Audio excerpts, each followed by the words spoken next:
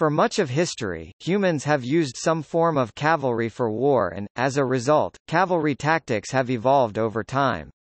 Tactically, the main advantages of cavalry over infantry troops were greater mobility, a larger impact, and a higher position.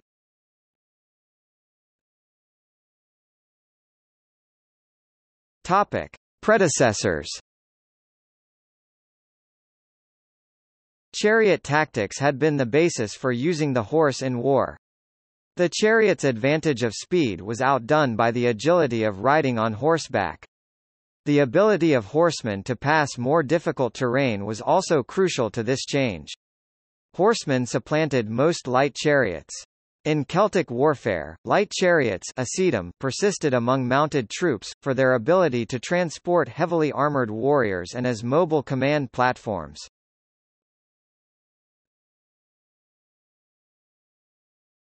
Topic: Riding and fighting on horseback. At first it was not considered effective to use weapons on horseback, but rather to use the horse as transport.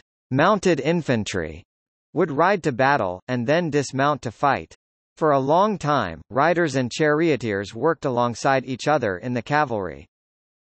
The first recorded instance of mounted warriors are the mounted archers of the Iranian tribes appearing in Assyrian records from the 9th century BC. Mongolian troops had a buryat bow, for showering the enemy with arrows from a safe distance. The aim on horseback was better than in a jiggling chariot, after it was discovered that the best time to shoot was while all the hooves of the horse were in the air. Nevertheless, an archer in a chariot could shoot potentially stronger infantry bows. Javelins were employed as a powerful ranged weapon by many cavalries. They were easy to handle on horseback. 2 to 10 javelins would be carried, depending on their weight. Thrown javelins have less range than composite bows, but often prevailed in use nevertheless. Due to the mass of the weapon, there was a greater armor-piercing ability, and they thus caused fatal wounds more frequently. Usage is reported for both light and heavy cavalry, for example, by Numidia and the Mongols' light cavalry and the heavy cataphracts, Celtic cavalry and the Mamluks during the Crusades. The Celtic horsemen's training was copied by the Roman equites. A significant element learned from the Celts was turning on horseback to throw javelins backwards, similar to the Parthian shot in archery. Stirrups and spurs improved the ability of riders to act fast and securely in melees and maneuvers demanding agility of the horse, but their employment was not unquestioned. Ancient shock cavalry performed quite creditably without them. Modern historical reenactors have shown that neither the stirrup nor the saddle are strictly necessary for the effective use of the couched lance, refuting a previously widely held belief. Free movement of the rider on horseback were highly esteemed for light cavalry to shoot and fight in all directions, and contemporaries regarded stirrups and spurs as inhibiting for this purpose. Andalusian light cavalry refused to employ them until the 12th century, nor were they used by the Baltic Turcopoles of the Teutonic Order in the Battle of Legnica 1241. An example of combined arms and the efficiency of cavalry forces were the medieval Mongols. Important for their horse archery was the use of stirrups for the archer to stand while shooting. This new position enabled them to use larger and stronger cavalry bows than the enemy.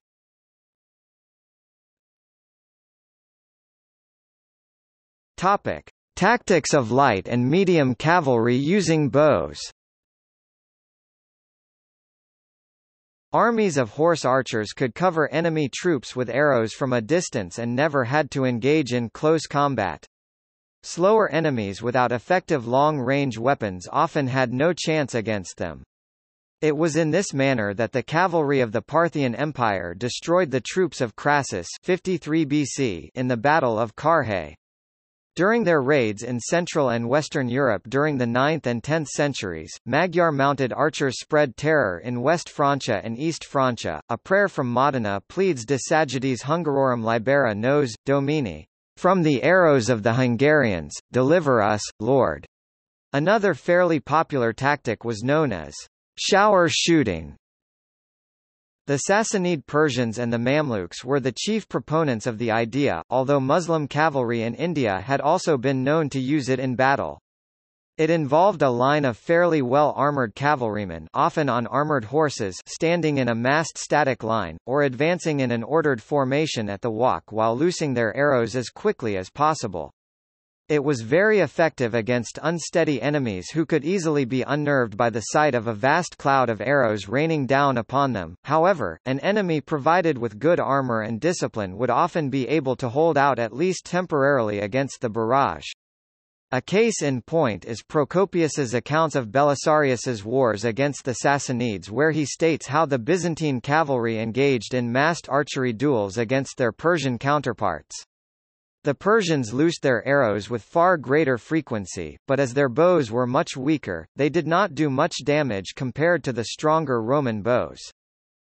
The great weakness of mounted archers was their need of space and their light equipment compared to contemporary heavy cavalry. If they were forced to fight in close combat against better armored enemies, they usually lost. Furthermore, they were not suited for participating in sieges. For example, although victorious in the field, the Mongols originally had been unable to take the fortified Chinese cities until they managed to capture and enlist the services of Islamic siege engineers. The Mongols subsequently failed to retake Hungary in 1280 after the Hungarians became more focused on Western European heavy cavalry and castle building. Good cavalry troops needed lots of training and very good horses. Many peoples who engaged in this form of classical cavalry, such as the Hungarians and Mongols, practically lived on horseback. The Battle of Dorylaeum 1097 during the First Crusade shows the advantages and disadvantages of mounted archers. The rider groups of the Seljuk Sultan, Kilij Arslan I, were able to surround an army of crusaders and shoot them from a distance. Suddenly, reinforcements under the command of Godfrey of Bouillon arrived, and the Seljuks themselves were encircled. They could no longer escape and were annihilated in close combat. The defeat of the Seljuks at Dorylaeum was so complete that the Crusaders then crossed Anatolia virtually unchallenged.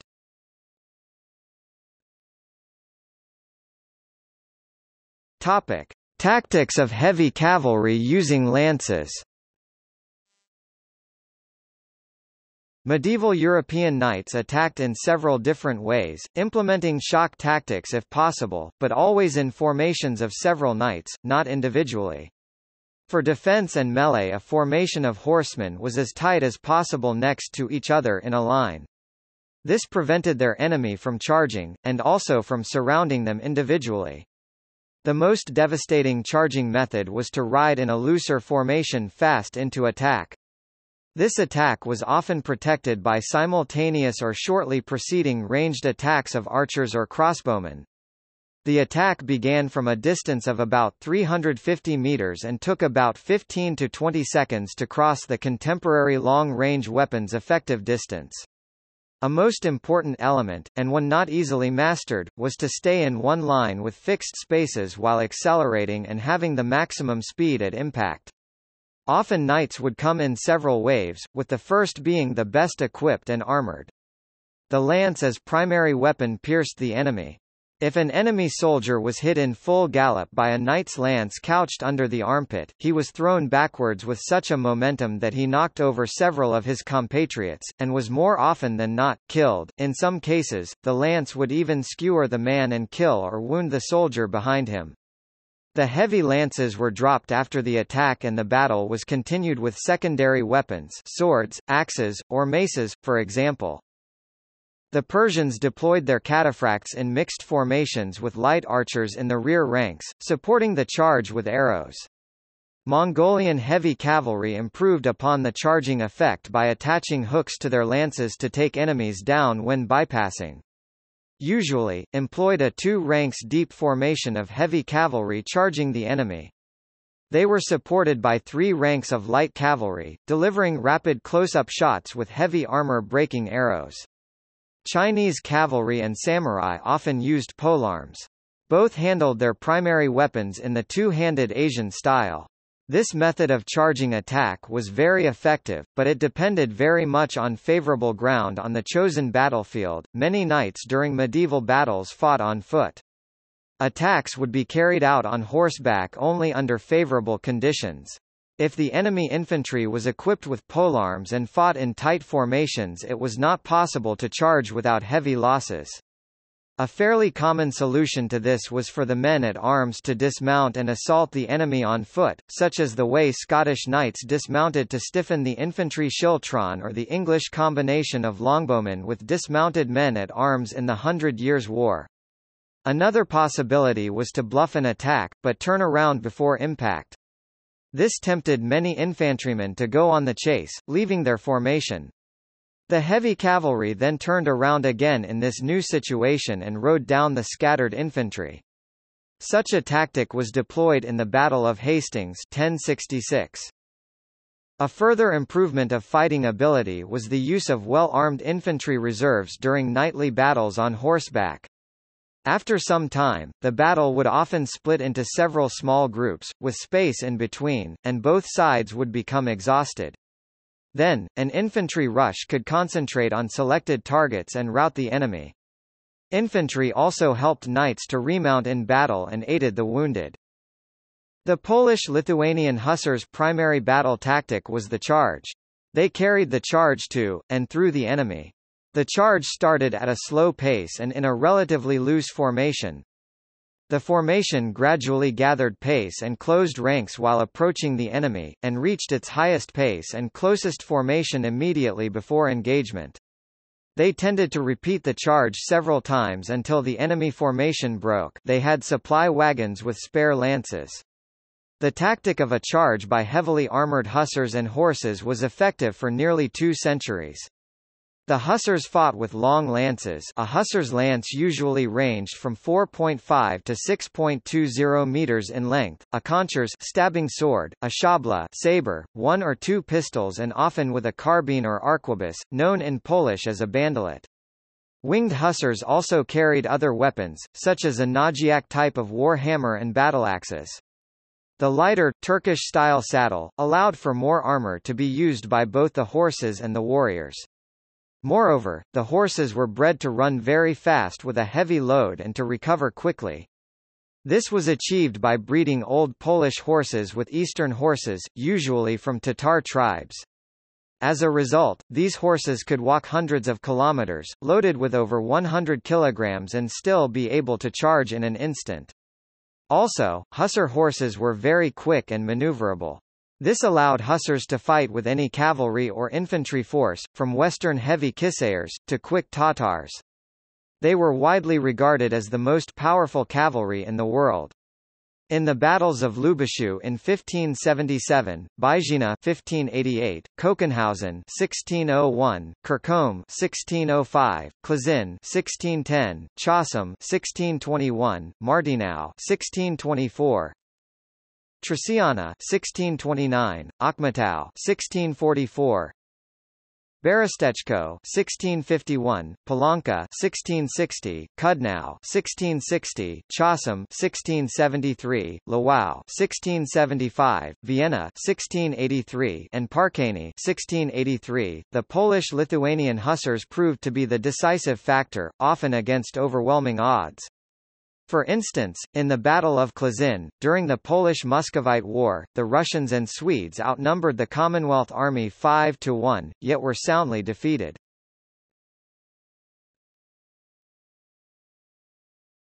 Topic: Tactics of heavy cavalry using ranged weapons. Attempts at integrating ranged weapons and heavy cavalry were, for example, made by the Greeks and Persians, equipping their heavier cavalry with javelins and bows. Prior to charging, the enemy would be weakened by repeated missile attacks from combined light cavalry and heavy cavalry cataphracts.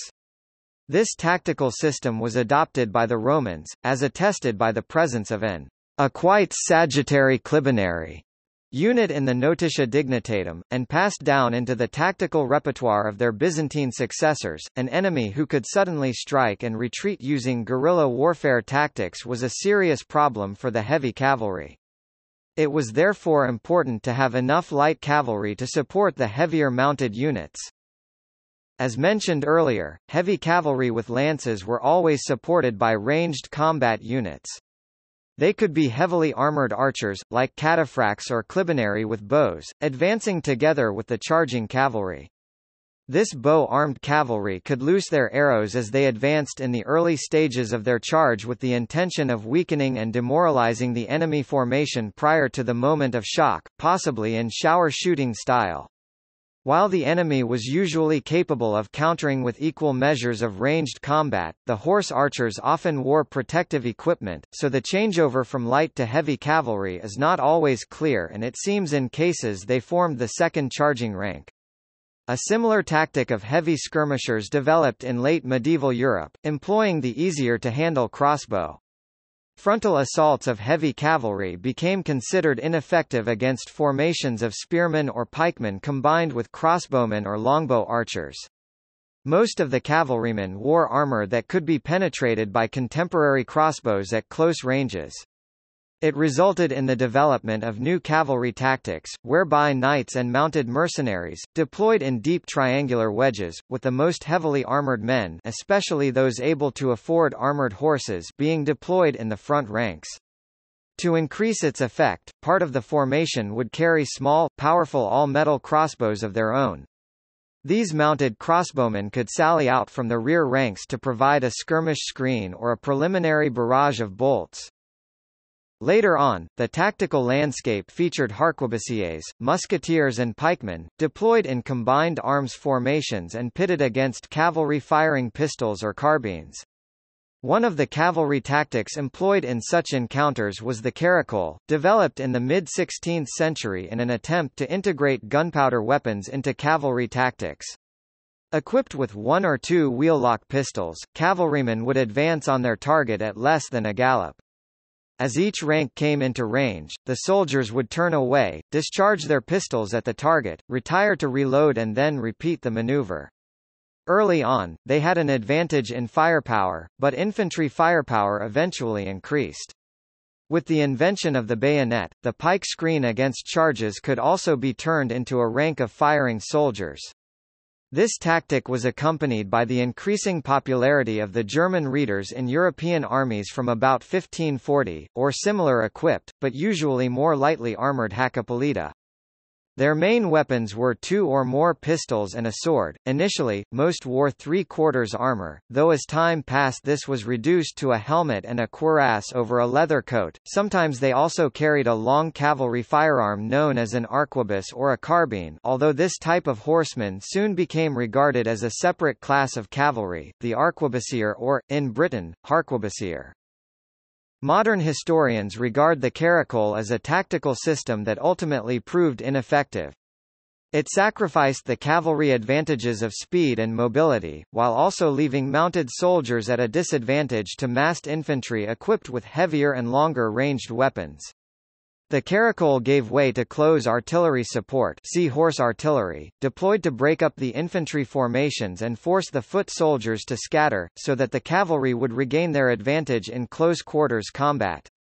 Contemporary writers did not seem to have used the term caracole in its modern sense. John Crusoe, for example, explained it as a maneuver whereby a formation of cuirassiers would receive the enemy's charge by splitting apart to either side, and then charging back into the flanks of the overextended enemy. Some historians associate the demise of the caracole with the name of Gustavus Adolphus of Sweden 1594–1632. He regarded the technique as fairly inefficient and forbade the cavalry regiments in Swedish employ from using it. However, he was definitely not the first military commander to dismiss the caracole. François de Lannoy, in his account of his service under Henry IV of France, mentioned that the pistol-armed Protestant cavalry used their weapons much like very long swords or lances, charging fiercely against the enemy formation before discharging the pistols at point-blank range, or even laying the pistols muzzle directly against the opponent's armor before firing. There is reason to believe that the Swedes were influenced by Henry IV's ideas, whether directly or through Dutch mediation, especially by the agency of Swedish officers who served in the Low Countries, such as Jacob de la Gardie.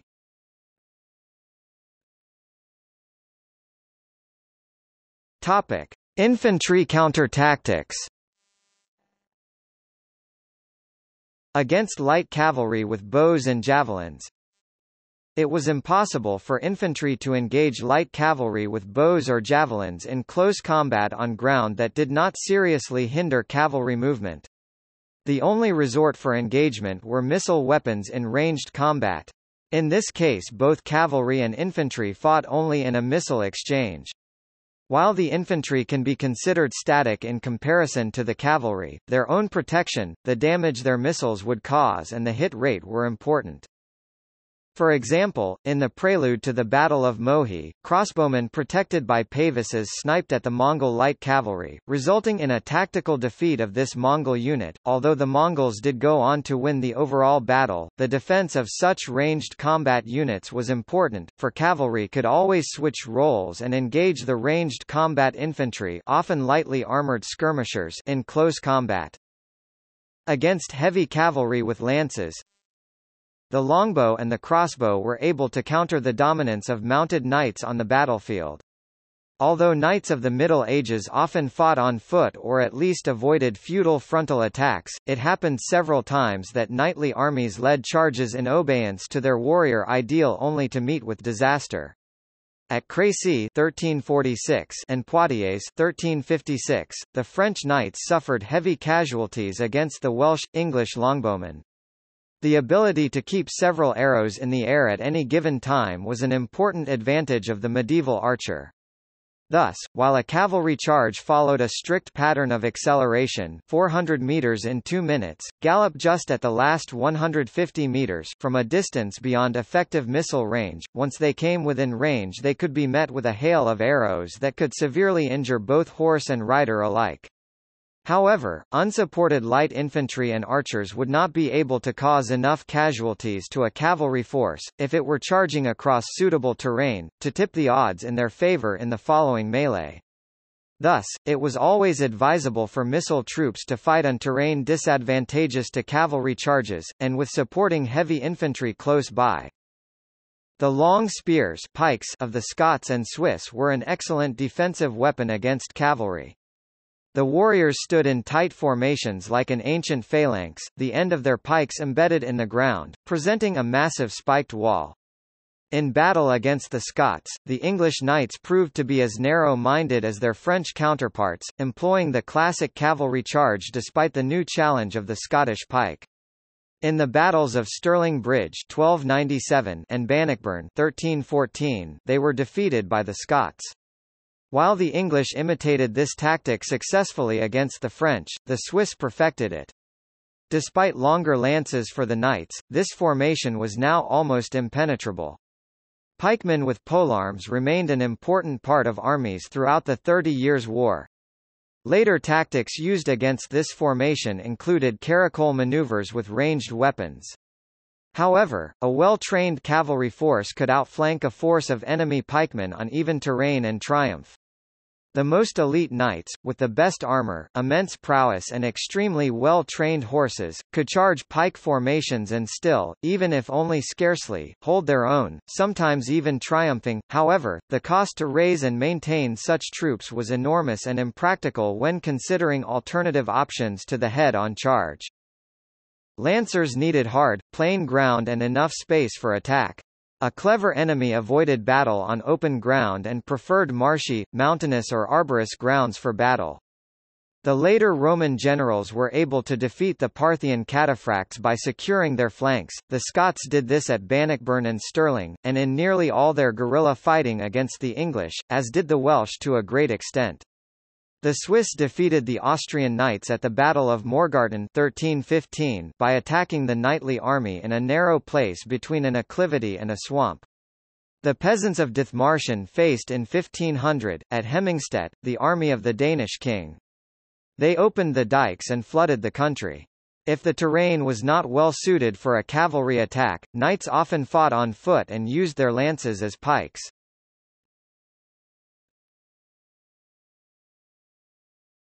Topic: New tactics of light cavalry and mounted infantry.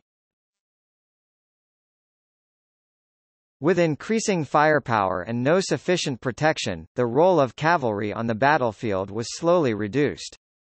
Light cavalry with firearms could return fire, but the aim from a moving platform was not as good as for infantry.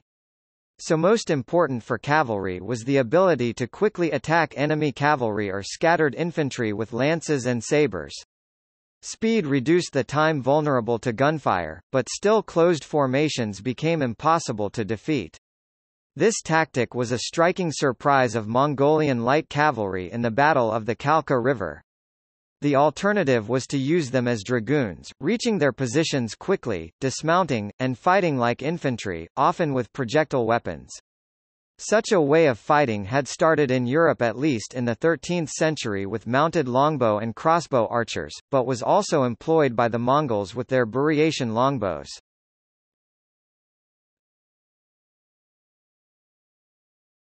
Topic: Cavalry in modern warfare. Cavalry is featured in modern warfare with cavalrymen retaining the light cavalry missions. Mechanization and motorization has changed the mounts from horse to tracked and wheeled vehicles, but the missions of reconnaissance and security remain the same. Heavy cavalry, as such, has its role of shock effect fulfilled by tanks. Air cavalry is a U.S. Army term that refers to helicopter-equipped units that perform reconnaissance, security, and economy of force missions. The term and unit designation properly only refers to those squadrons, i.e., battalion-level organizations, and some independent troops, i.e., companies, affiliated with historical U.S. cavalry regiments, that perform the traditional cavalry mission.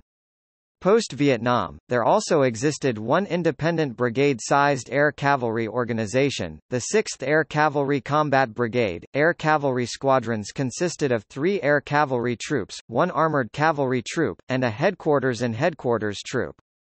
The air cavalry troops consisted of an aero scout platoon, an aero weapons platoon, an aero rifle platoon, a service platoon, and a headquarters and operations platoon. The troop was commanded by a major, with a captain as executive officer, and a troop first sergeant. Each platoon was commanded by a captain with a lieutenant as assistant platoon commander, section leader and a sergeant first class as platoon sergeant. The Aero Scout platoon consisted of 10OH-6A Kayos or later 10OH-58A Kiowa Scout helicopters, nominally divided into 2 sections of 5 each. In practice the Scouts usually operated in teams of 2 called white teams or mated up with a team of gunships to form a hunter-killer team called a pink team. The Aero Weapons platoon consisted of 9 UH-1C Iroquois Huey Hogs gunships or later AH-1G Huey Cobras, divided into 2 sections of 4 and the platoon commander's aircraft. The gunships operated in teams of 2 or 3 called red teams or, more often, operated with the scouts as a pink team. The Aero Rifle platoon consisted of a lift section of 5 UH-1D, H.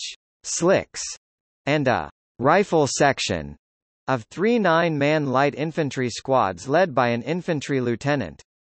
The Slicks would transport the rifle squads to insert and extract them as they performed ground reconnaissance, manned observation, listening posts, or provided ground security as needed. A team of lift aircraft, as many as needed to carry the number of infantry for the mission, but usually at least 2 for one squad plus weapons, ammunition, water, rations, and equipment, was called a blue team, and was almost always led by at least 1 scout and escorted by at least 1 gunship. These combination A1, A6, A58, A1 teams were called purple teams. The service platoon consisted of a platoon headquarters, an aircraft maintenance section and a supply section. Each section was assigned a UH-1D, H to support its function, but in practice both of these aircraft as well as the troop commander's A1, nominally assigned to the troop headquarters, were controlled by the Aero Rifle platoon's lift section and were rotated into the mix of available aircraft as maintenance and mission requirements dictated. As per U.S. Army aviation doctrine, the crew chiefs, enlisted aviation maintenance technicians, were assigned to the flight platoons and performed the daily servicing and basic maintenance on the aircraft. The aircraft maintenance section was responsible for the more extensive maintenance and required periodic inspections.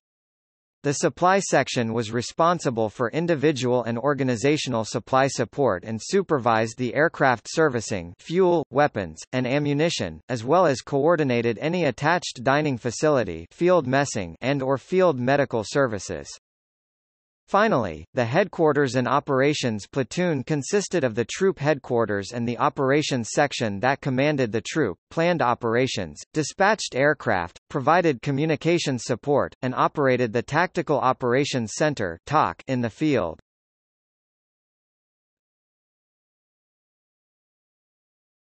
Topic: War elephants. Elephant cavalry first appeared 3,000 years ago, simultaneously in India's Vedic civilization and in China. Female Asian elephants were used, sometimes in small groups, sometimes in vast regiments of thousands of animals in the 13th century, primarily to produce a tactical shock and awe effect in the field. In addition, the large animals provided elevated platforms from which archers could rain down arrows on the enemy, and from which generals could survey the battle. The psychological effect of war elephants was often their main tactical use. After encountering elephant cavalry in the Battle of the Hydaspes River, Alexander the Great's troops mutinied and refused to press further into India. However, the animals were often not tractable in battle, and when faced with determined opponents, would often flee and trample their own infantry in their flight. Horse cavalry developed tent-pegging tactics to deal with elephant cavalry.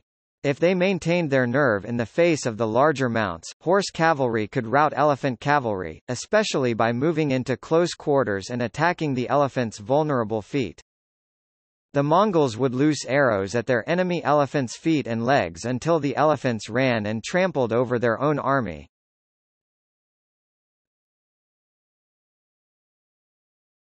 Topic: Dromedary and camel cavalry. Next to elephants, camels were the tallest and heaviest animals available for cavalry. They are neither as agile nor as fast as horses. Their use as riding animals, reported from the Battle of Karkar, was more frequent than horses in ancient times.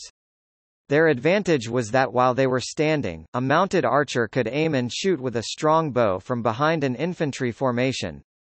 Camels equipped with small cannons gave the Afghan troops an advantage during the Third Battle of Panipat. Another advantage was their effect on horses, if the horses had never before encountered camels. In the Battle of Terium, experienced Lydian cavalry suddenly had to struggle with their horses panicking, when trying to face an attack of dromedary riders. The psychological effect of the best trained and most reliable soldiers being overrun in confusion decided the battle.